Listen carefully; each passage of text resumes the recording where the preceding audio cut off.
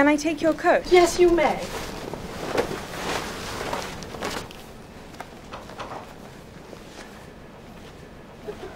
Hi. Hi. Lovely to see you. Lovely to see you. Thank you so much for coming in. I hope I get the job.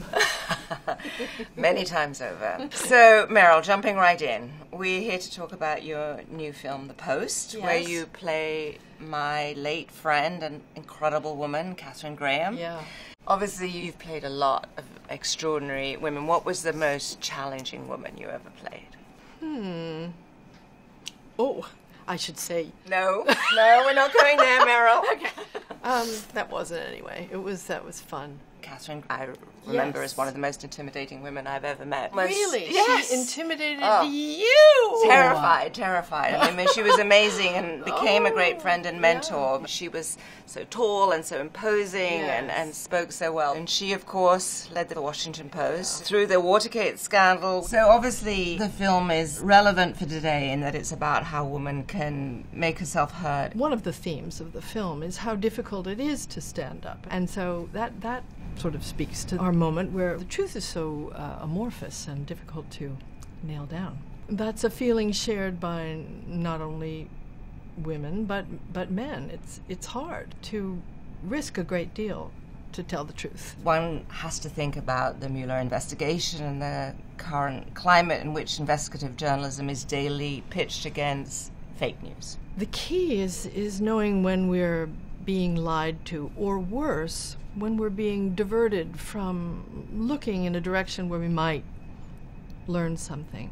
The suspense that Steven Spielberg has imbued the story with, and how many times it resonates with the present moment, is something that's pretty exciting. There was no halfway measures with Kay. Everything she wanted to do, she had to do well. Yes, I was reading about her mother, who said, "I don't care what you kids do, but you have to be the best at it." Yes, you know? I think that. And the burden of that. Yeah, that was deep. What our mothers do to us. And I just think, as a mother, what am I doing to these children? Well, as a mother, it's inadvertent, and I didn't What mean it. do you sit around talking about in the dining room table? 3 daughters. Harvey Weinstein. That's all we talk about. I mean, it's like horrible. We want them to be free. We want them to be proud. We want them to be female. But you can't,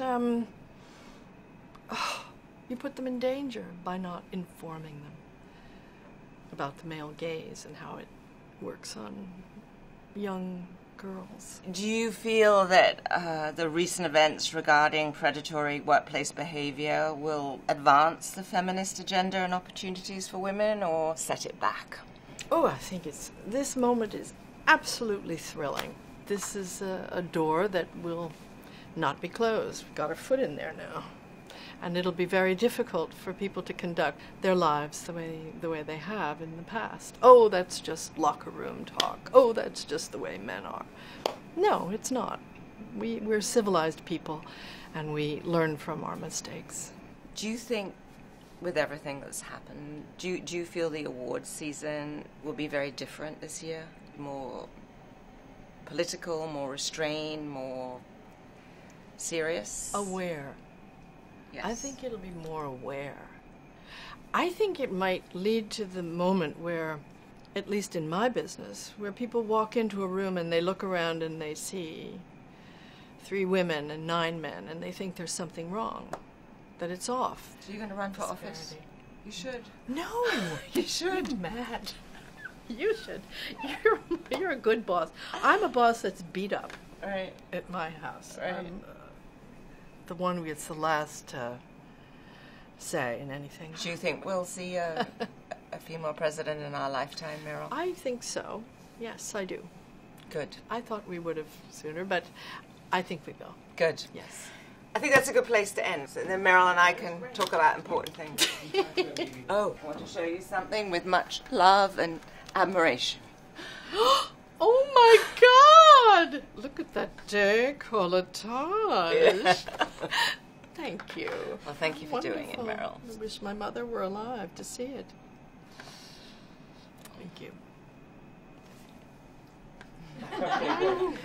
Thank you. Thank Okay. you. It's amazing. So It's really fun.